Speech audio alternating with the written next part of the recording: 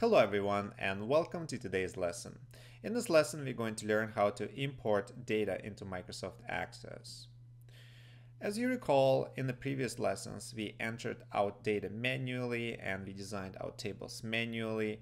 In the real world, you're probably going to have to import data into Microsoft Access either in Excel format or text format, which will be converted to an Access format or to a database. Okay, so let's start. In order to do that, just click on the External Data tab here at the top and click on the Excel. Now, I actually provided a table that I attached to this lesson as an example. Make sure you download it first before you perform this function.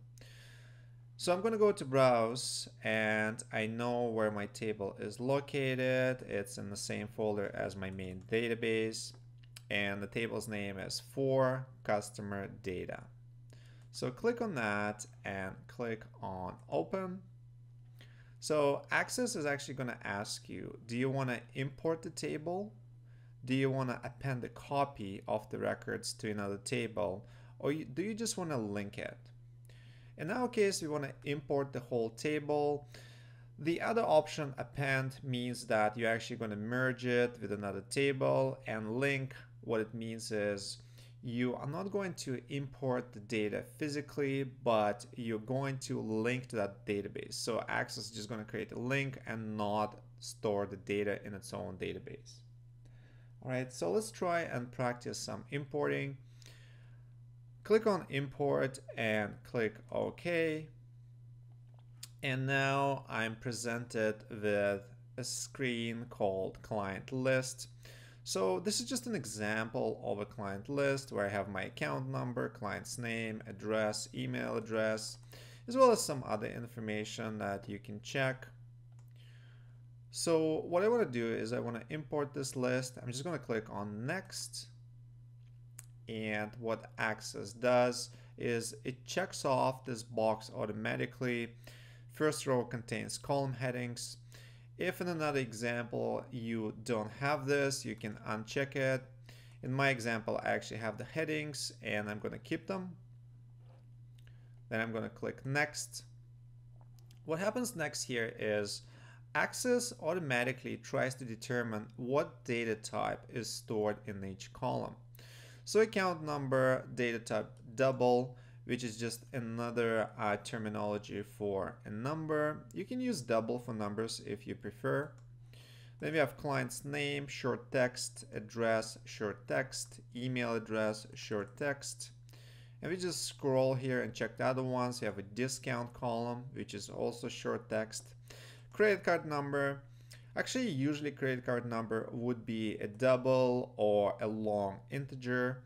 But because we are coding it with 4x's at the end to make sure that this is not visible, I'm going to store it as a text.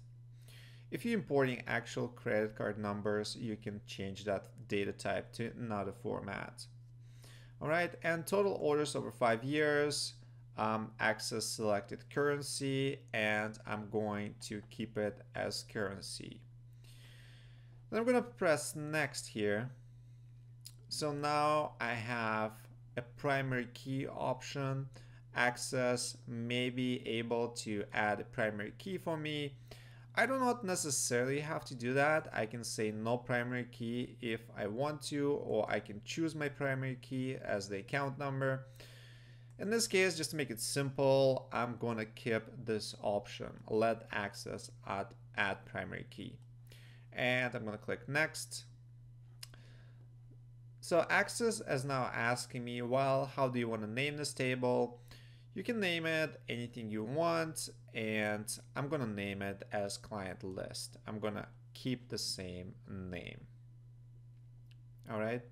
And finally, I have to click finish. So now Access is saying that it finished importing the table to client list. Do you want to save the import steps? I don't want to do that right now because I'm not going to use it very often. I'm just going to do it once in this case, but if you want to do it on a regular basis, you may want to consider that option. I'm just going to leave that as no, and I'm going to click close. All right, so I have my table name called client list, and I'm just gonna right click on it and click open.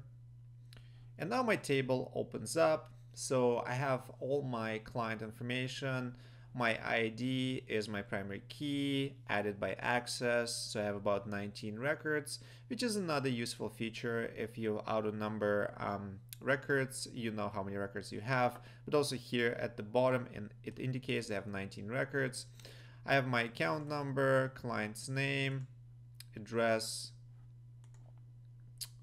email address, and other information stored in this table. And now I'm able to work with this table and extract information from it. This is it for today's lesson, and thanks very much for watching.